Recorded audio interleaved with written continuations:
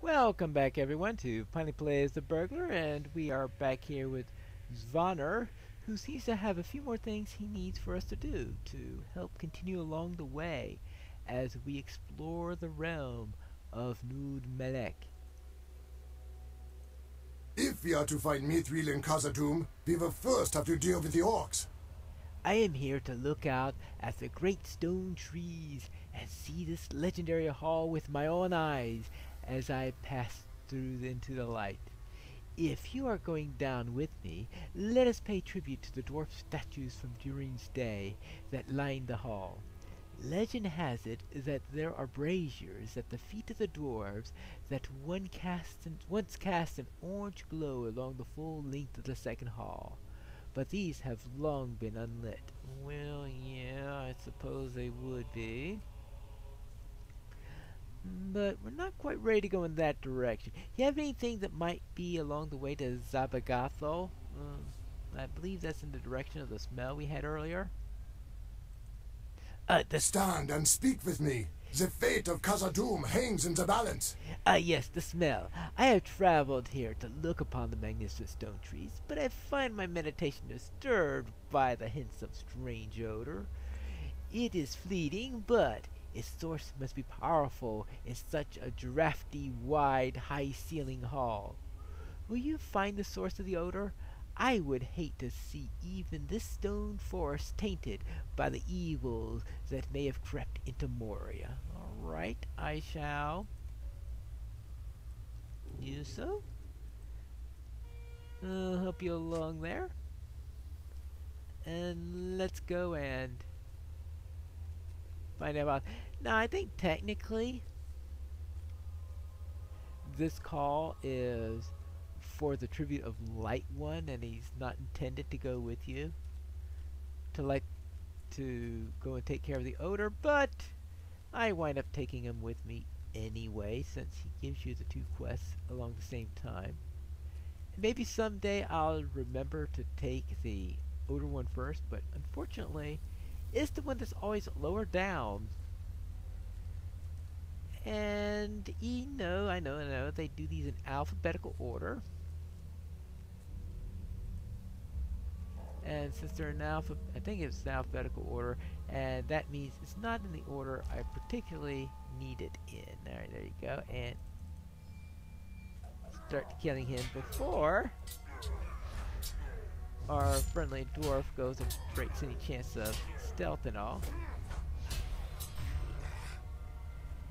And he's dead. Defeat enemies and monsters in the second hall. Well, I should be able to do that pretty easily.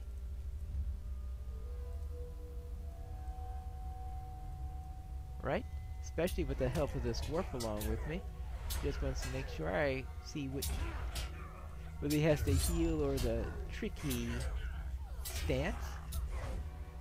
He has the dead stance. That's the stance that he has. Right. Alright. Fine. You want to fight? You can fight. I don't appreciate that deep wound though.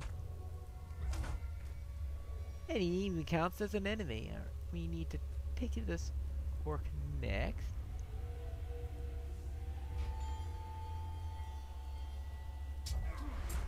Because the first source of that smell is right over there.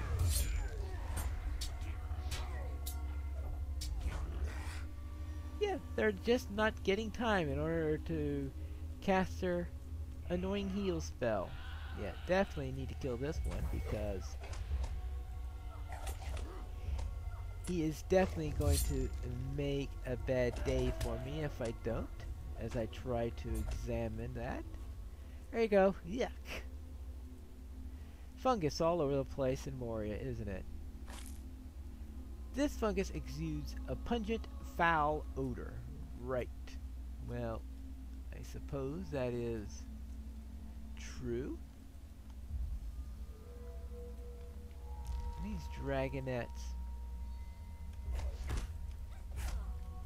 really have to make sure I take care of those.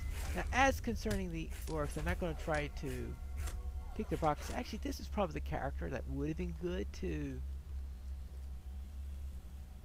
head along through here without Varner at my side because that means I could be able to pick pockets and all that fun stuff that's really tough to do when you've got somebody hanging around out with you.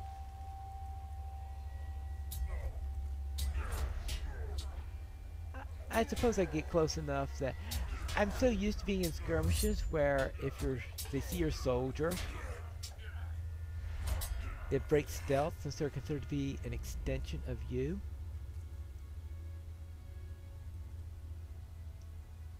Oh, the fungus is up there. Okay. So since they are treated as an extension of you, that means that you break stealth if they're in the area. Since this guy acts as an ally for you. There you go. And I want to... I was waiting until Adel was off a cooldown before waking him up. Just in case I needed it. Though it did seem to be redundant in that case. Completed enemies in the second hall. Good. Fungus cluster? Exudes a pungent foul odor. Oh, what a coincidence! Didn't the first one also do that? I don't need to kill anymore, though, of course, killing extra orcs and goblins. Any chance I could? No, of course not. Well, that sort of blew my cover, but the goblin wasn't able to do whatever nefarious scheme it had. Oh, hello. Hey, look! Over there! Gotcha! Fooled ya! Hey! Stabby stab stab. Now, where were we? Oh yes, one more fungus we need, and several worms apparently. I don't know how much luxury I have for skipping quests within the second hall since... Yes, you only need 18 to finish the deed, but I'm not too sure if there are too many more than 18 that exist altogether. Alright, we collected some ichor. Suppose this means I'm gonna have to kill a few more of these. Finally! You have discovered 3 clusters of fungus in the second hall. Alas, the spread has scourged Moria. Not even this fair stone trees are safe now. What has woken the spores and stirred them to creep upward even into these dry halls? That's an interesting question. I found 5 more worms, but I'll have to take care of the rest later. Now, I've never come into this area from this direction. I usually come in through one of the earlier entrances. I wanted to see if there's any difference here. I don't think so. Let me remove this from here,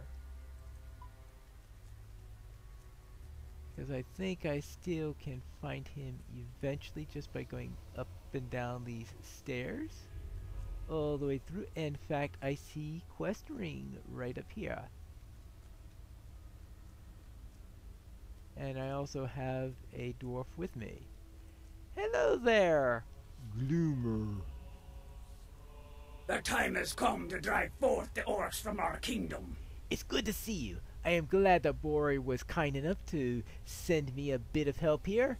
Down below, Mazog's men have been hard at work.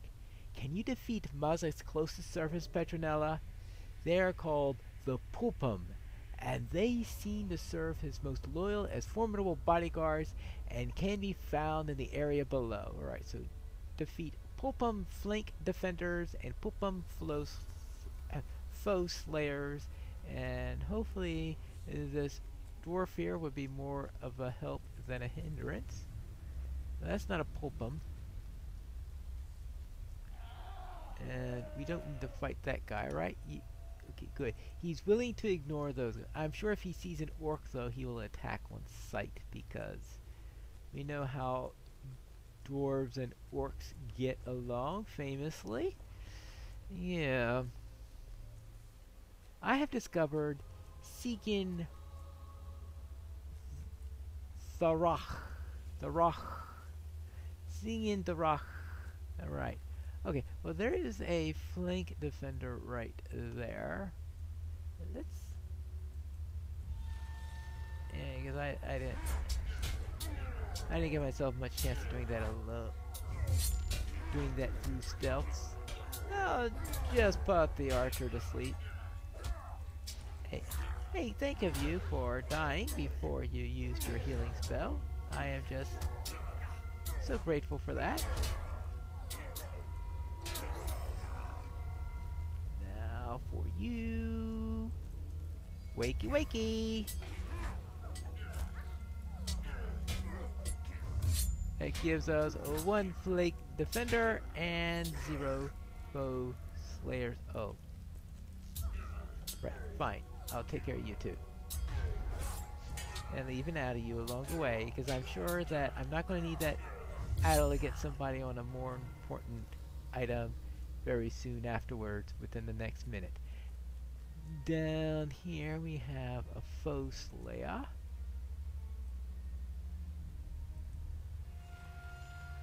Oh, you resisted! How rude of you! Everything's not working now. Not even addled. Maybe I'm addled. Always a possibility. Now for our foe slayer. So we have 1 of each. So we'll just need to get 3 more of each, right? Oh, right. Yeah. Well, that could have been done in a more stealthy manner. I have to admit that. But when you got a dwarf with you, it's hard to do anything in a stealthy manner. Subtlety is not their strong point. There you go. And can we do just 1 of these? Yes, brittle might be optimal, but I just want to see if we can really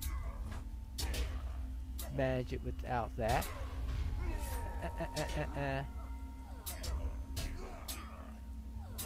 These are just regular warriors. And let's not spend the time to go in and out of stealth for this guy. We just want to knock him out and knock him dead. Ooh. Flank defender. That one! Me. Ooh. No, no, no, no, no, no, no! No, no! You idiot! Why did I bring somebody along? Bring down half the orcs in the area. Alright, probably not that bad. That's 1 flank defender. Let's flank the flank defender. What? The dwarf is able to heal? Oh well. I suppose we weren't really in any danger after all. Okay, we weren't in any real danger no matter what, considering that these are level 58, I'm level 60. I've got a dwarf with me.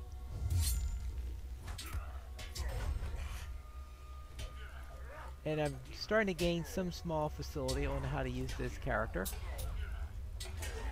And who knows, I might even know how to use it properly by the time I get to Mordor. Yeah, right. What do I have here? Oh, this could be my last flank defender. That would be good. Addled it so much it killed it. Yeah. Now we need to get these foe slayers, which seem to be, they're always the tough ones to get. Now we know that there is a foe slayer that you get back where we came to earlier, which might have already respawned. I think that's what I usually do. I usually come back and get the respawn. So you can also go around and gain some others by going up and around, which also works. Now let's kill this archer for good measure, since we're certainly not going to get a chance to sneak by it with this dwarf on my side. Yeah. Yeah, here's a... Oh, wait. Oh! How did we miss this guy? How did this guy miss us? No idea. But he's a Pulpum foe slayer, so we shall slay him. And it shall be glorious. The glorious tale of Petronella Turner. Just doesn't have a ring to it. Let's go back and pick up the respawn. I'm sure it's up there by now, right? Right. Well, not necessarily, because this place is rather... Aha, though, I do see the patrolling archer has already respawned. So that means the foe slayer right there has respawned. Yes! A most devious plan to be able to get out of here as expeditiously as possible. How you missed that, dwarf? I have no idea. Of course, then the dwarf messed it up. It should... Well, alright, this is an archer, so it might not have worked. I was thinking maybe I should have just...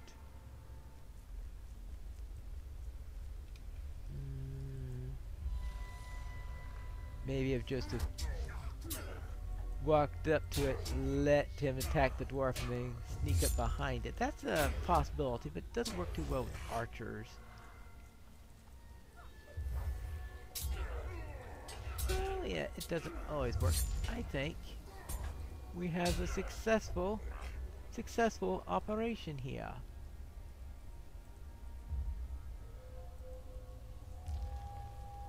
Alright, let's do that little thing. Yeah, you attack dwarf, I get behind, I go stabby stab stab. Perfect! And it took me how many episodes to figure that out? Right. That's it. Pulpum dead. Pulpum are now a pulp. It is time for us to get back to Bloomer. We thinned the ranks of the Pulpum a little bit. See, just as Boris said, nothing bad has happened to Petronella. Well, not to us anyway. Mazog can't say the same. Royan's worries are needless. Well, we shall see. Stand and speak with me. The fate of Khazad-dûm hangs in the balance. But enough about Broyne. With all that he has been through, he deserves his rest, and I do not want to disturb his peace of mind by telling him all the details of our efforts in Zabagatho. I am curious about the last words of those servants of Mazog, the Pulpum guards that you defeated. Someone seems to be in league with Mazog, but to what end? Return to Zabagatho and search that place for treasure coffers. I want to learn more about Mazog's mysterious ally. Now I want to know, where does one of the allies actually say anything like that? I don't recall ever seeing any text out of them. Ah, here it is. Pulpum Foeslayer says, you cannot defeat Mazog's new ally. Alright. That's what he says? But do we believe him? Let's find these treasure coffers and see what's inside of them. And fortunately, we don't have to go through the main parts of Zabagatho to do that. All we have to do is kill this crazy marauder, who are pretty much the same as those Pulpum foe defenders or whatever they call. Oops. Yeah, those. No, the flank defenders, something like that. There you go. There is one coffer down. 2 coffers down. And we need to get only 4 more of these. Hello there. Be happy I'm not after you guys today. Right, right. 3. Is that a skull on those coffers? Good grief. Skulls. What nice, wonderful little decoration. After showing how effectively that was earlier today, why is it that now I'm going back to the old tactic of trying to knock him down before the dwarf does anything? Because it doesn't work! Just so used to being by myself without a dwarf hanging on me, I guess. Here's our final coffer. And now we need to return to Moria. You can return to your spot over where I found you, and there we'll meet again in order to look at those braziers and those tall dwarves and all. But for now, I am heading over to the 21st Hall, where you'll find me for the next episode of Piney Plays The Burglar.